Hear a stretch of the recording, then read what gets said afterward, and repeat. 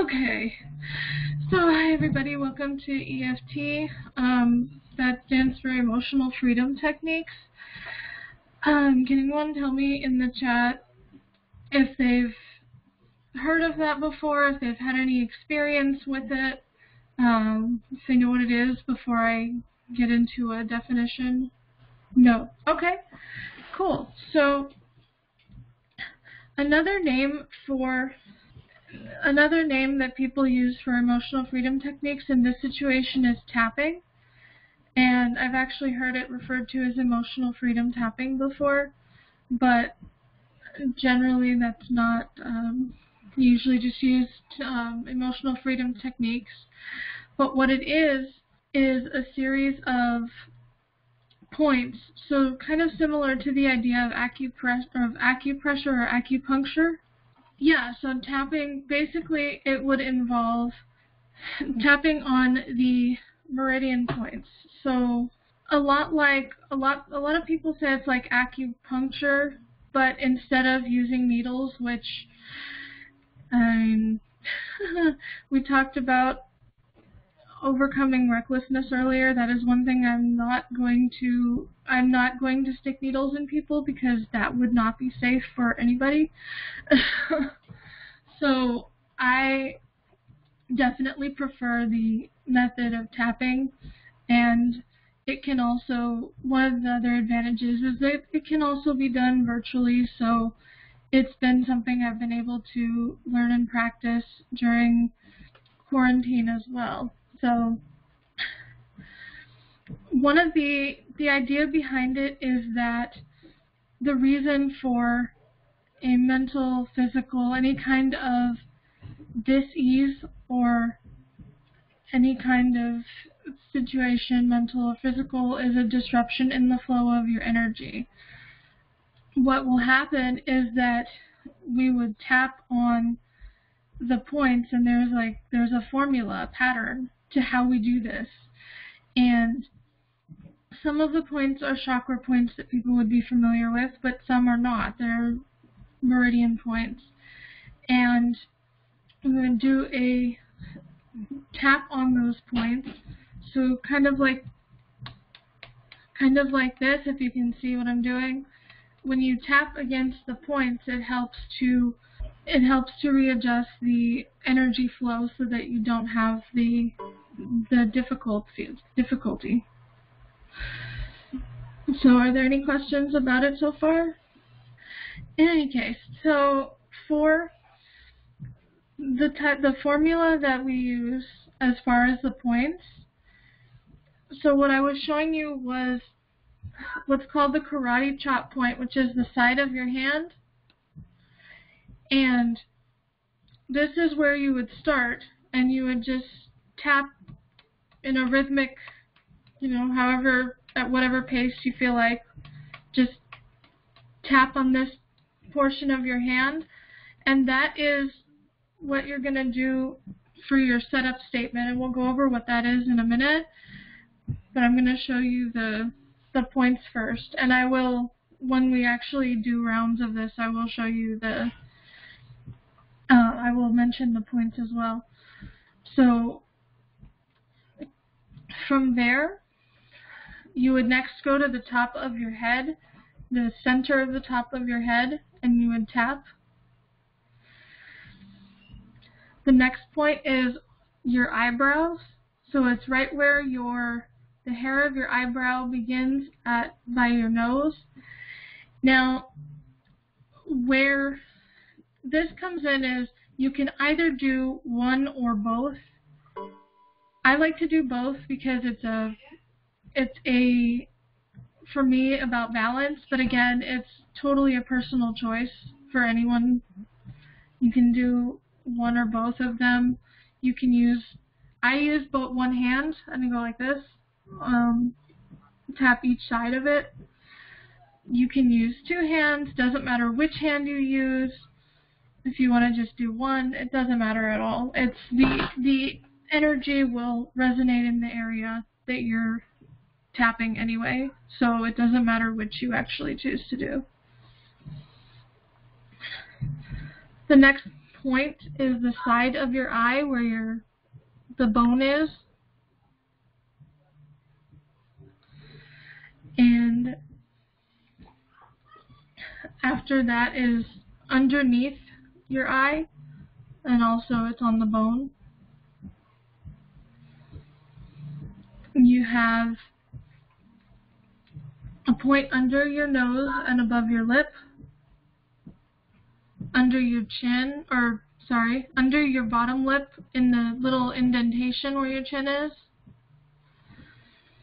And then the next points, you can either kind of tap, or a lot of people I know like to kind of slap it. It's by your collarbone area right here. I don't know, the headphones might be in the way. So in the collarbone area, and a lot of people like actually, instead of just tapping with one finger, will actually like kind of slap the area. And then the last one is under your arm. For women, one way of telling that is by where a bra strap would be. So it's just under the, not actually in the armpit itself, but just underneath.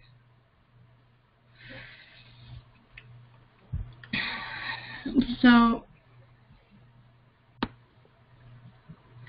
let's see.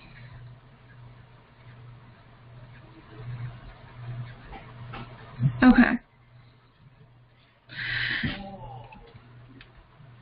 So what we would do, and I'm just, again, going to give a basic explanation and then be thinking about if you would want to volunteer to do an experience of tapping with me. And so we can see how it would work. So the first thing you would do, and I'm going to try doing this, I'm going to show you kind of with something that I have had some trouble with for a while. So what I would do is first start on the karate chop point, and I would say something like, even though I have had difficulty with staying motivated while staying at home, I deeply and completely love and accept myself. And you would do that 3 times. So even though I have had difficulty being motivated during this time of quarantine, I deeply and completely love and accept myself. Even though I have had difficulty being motivated during this time of quarantine, I deeply and completely love and accept myself. So now you would do a round of tapping. So you would start with the top of your head and say something like, I've been feeling unmotivated. You would go to the eyebrow, and again, your choice. It's been difficult to stay motivated. You go to the side of the eye, and again, I like to do all of the points where I can do both hands. Or where you can do one or both. I tend to like to do both because it feels more balanced.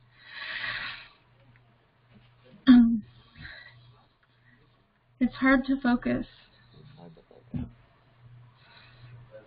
Under the eye. I have so much trouble being motivated.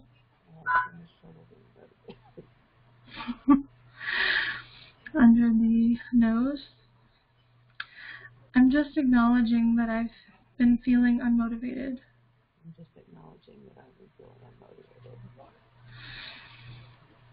And I'm just giving a voice to my feelings.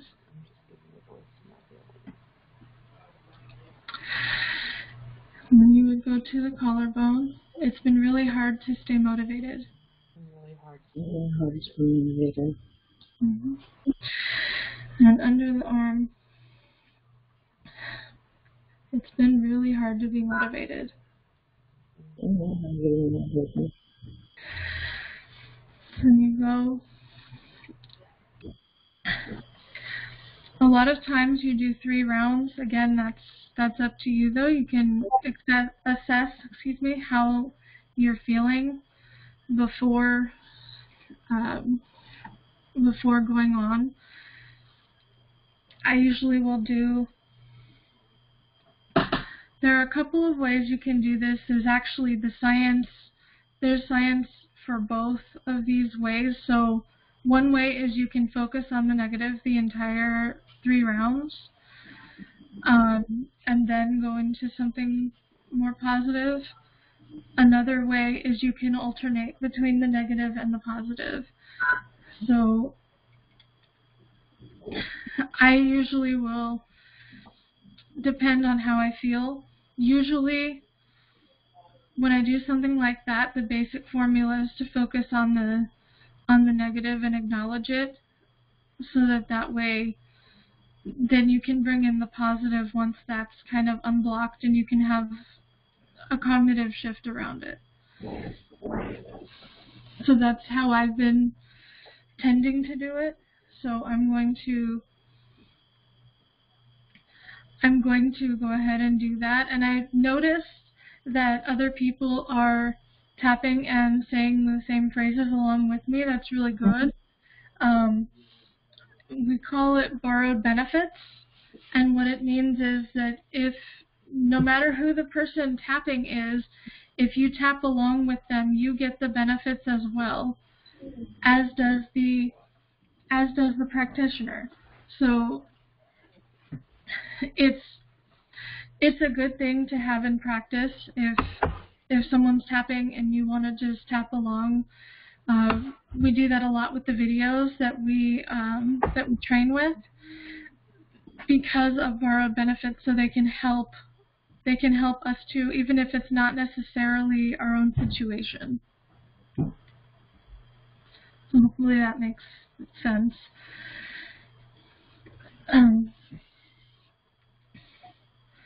So I'm going to just go ahead and do the second round. And again,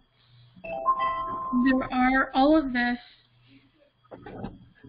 a lot of what goes into this actually is intuition, because you pick the words that resonate, and you pick the words that, if you're a practitioner, you pick the words that, you try to find the words that resonate best with the person you're working on. If it's for you, then you pick the words that resonate the most with you. And a lot of times, if you let your intuition be your guide, and listen to the force, as it were, or to your feelings, whatever you want to call it, you can actually have a much deeper session. I think some of the best ones I've had were when people just didn't think and would just kind of let go and go with the flow. And when the words came up, it was pretty remarkable, because they would often resonate and be very powerful and the most healing. So I feel like it's best to not think about it and just kind of clear your mind and go with the flow. So I'm going to go ahead and do a second round of. So how are you feeling? The people who are saying it along with me, how are you feeling about that? Because I'm guessing it may have resonated with you. How are you feeling about once you tapped on it? Like, usually we do from 0 to 10. Like, at what level is that? So I'm not sure if I can call it a level, but okay. I definitely felt some form of energy that went through those points when I was doing it. Like a tingling sensation that's less than, it's not numb, but it feels really good. I don't know how to really describe it. Yeah, no, I understand that. So it's kind of electric. Would that be an accurate? Yes, that would be that would be an accurate description. Okay. Yeah. So because these points are connected and because the flow is, because it is kind of readjusting the energy in a person, it makes sense that it would feel electrical.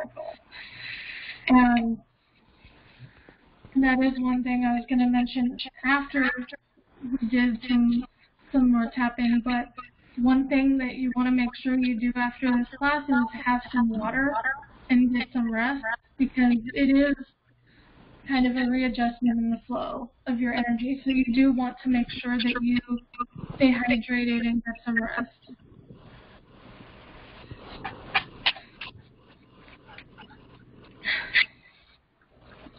So what usually happens, is there anything you want to tap on in particular?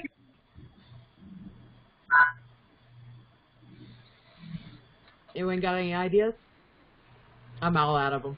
Okay, fair enough. We're all weary at this point. But okay. What you did say already was something really weird, because Gabe and I were talking about that very same thing, like 2 hours ago? Mm-hmm. About the motivation? Yeah, we were on the phone and we started talking about how we're not feeling as motivated as usual. Oh yeah, I've had to tap on that a lot. When you started saying it, I was like, okay, stop that now. Again. Yeah, well, I guess we're in alignment, because that's me. That's been me too. Yeah. So that's pretty cool. Let's see.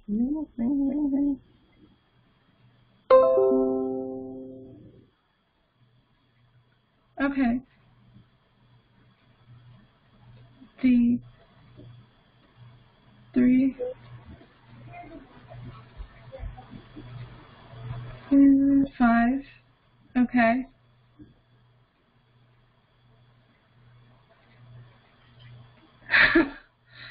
Wait. What? Kind of like waving your arm after a muscle spasm. Okay. So yeah, it looks like we're.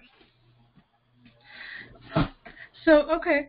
So I see some numbers here, and that actually we could continue to tap on that and bring some of those down, because we want it as close to 0 as possible, as far as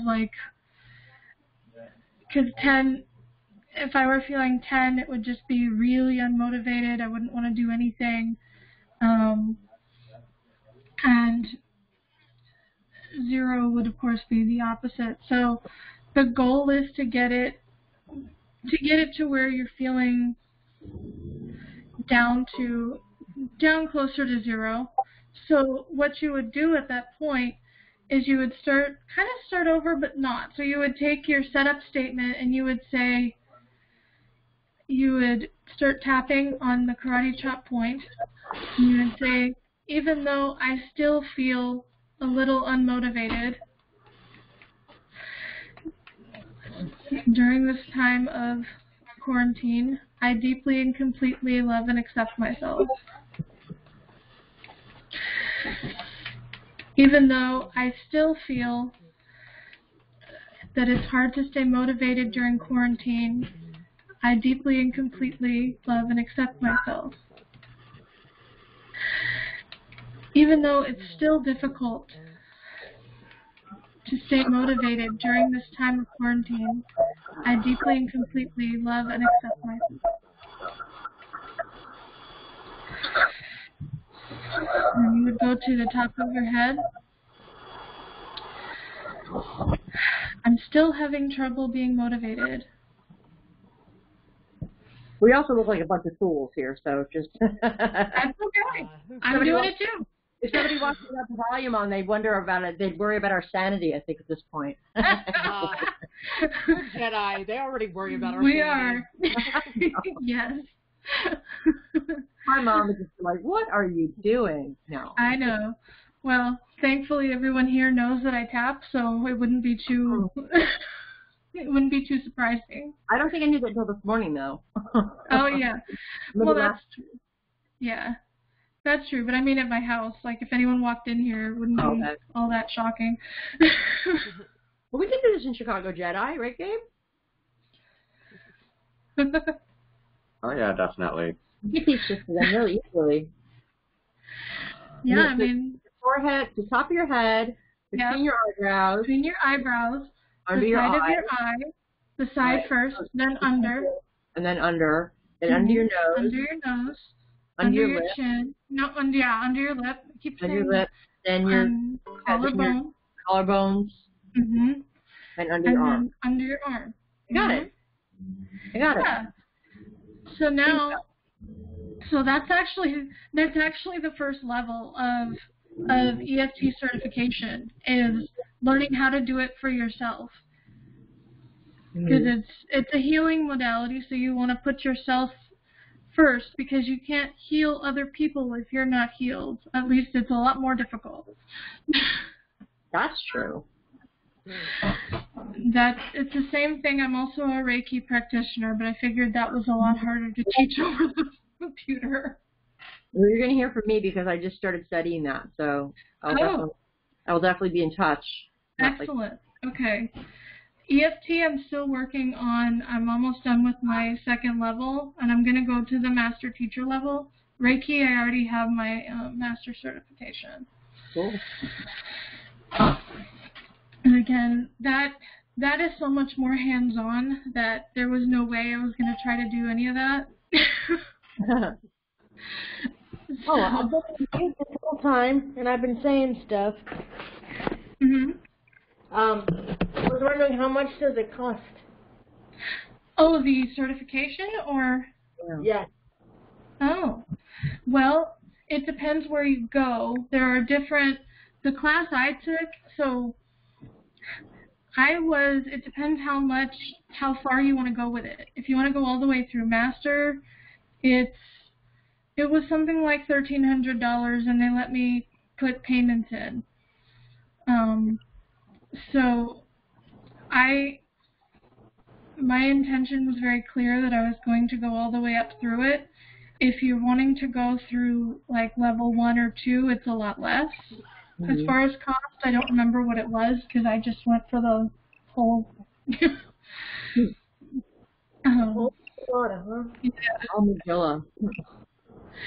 Yeah, because my friend is a practitioner, and she was doing some sessions with me, and they were so good that I wanted to learn how to do it as well.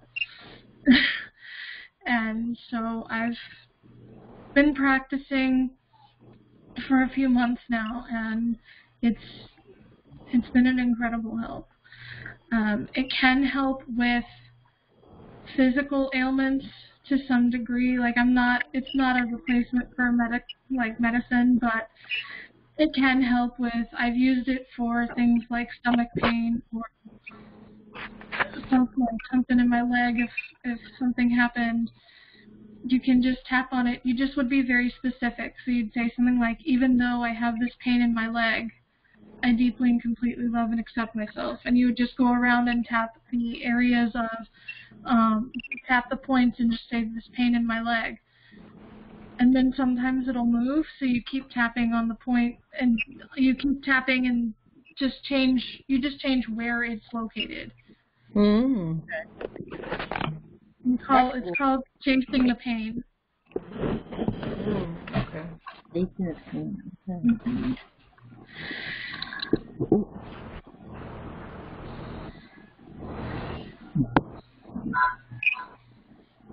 So what we do a lot of times is 3 rounds without stopping, and then we take a deep breath and then assess. So it doesn't just have to be the 1 round. I'm just showing you the basics, but we usually will go 3 rounds in succession and then stop and reevaluate how we feel. Okay. Yeah.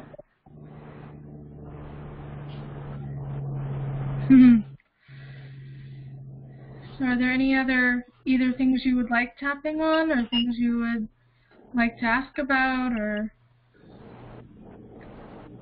I think you did really well. I do too. 50 questions. Absolutely wonderful. Thank you so much. Very clear and organized and very simple, actually. I'm like, Thank oh no, you. it's very complicated. It's not complicated. Oh no, that's what I love about it. There's a couple things. I love that it's not complicated, that anyone can learn it. I love that it acknowledges the negative as well. I appreciate that aspect, because there's a lot of self-help type things that will go into, oh, just focus on the positive, but the negative's still there.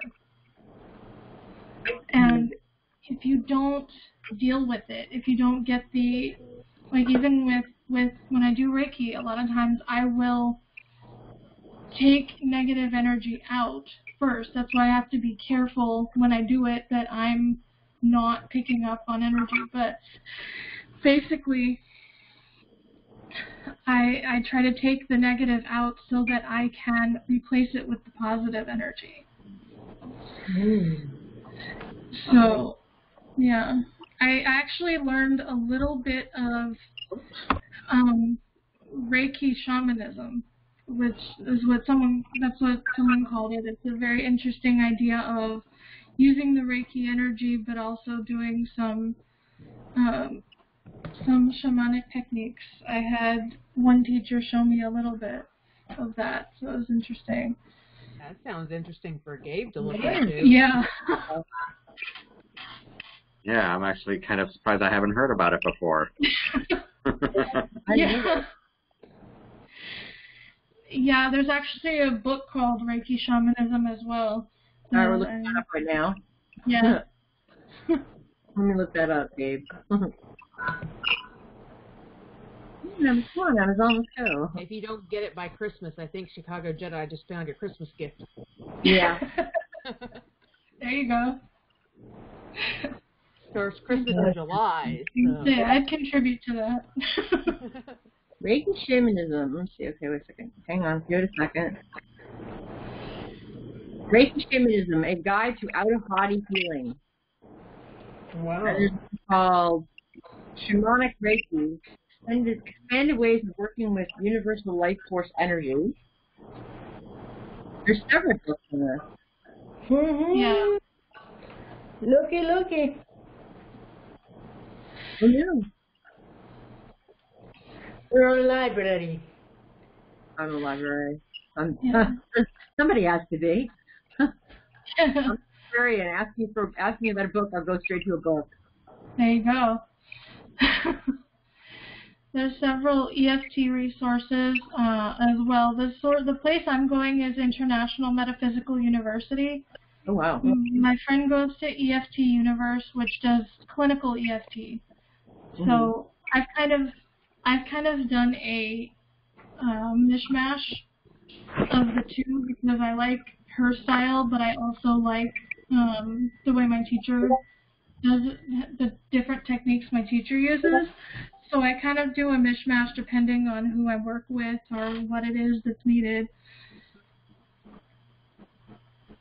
Cool. I like the idea of taking the best of everything, like whether it's, religions of the world or, whatever concepts. I'd like to look at them and kind of take the things that I like from them and kind of form my own practice, whether it's force work with healing or whether it's religion or whatever concept. So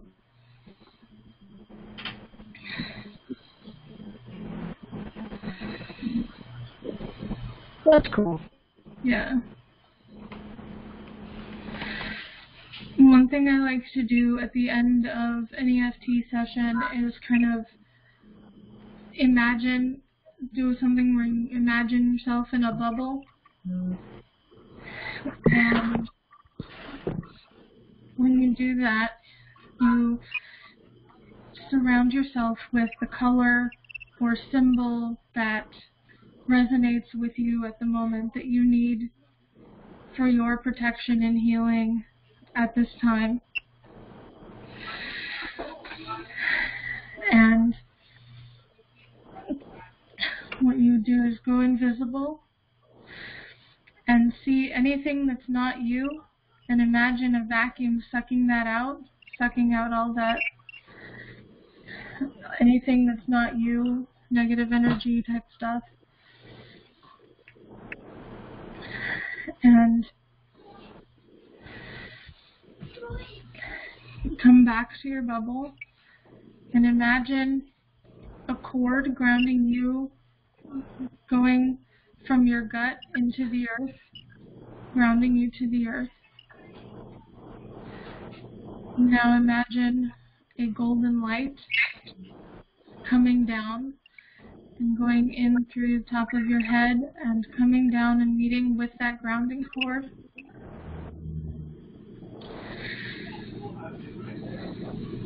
And when you're ready to come back into the space and know that you are safe and well and protected.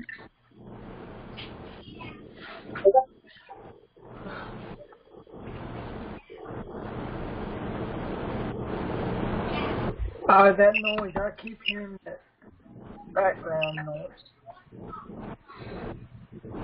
Yeah, I hear static. I don't know, but was that helpful? Yeah. Yeah. Yeah, that was good. That was really good. That was really good. Okay, so. Thank you so much for taking the time to do this and offering to do it. Oh, Yeah. absolutely. Thank you. I'm glad I was able to.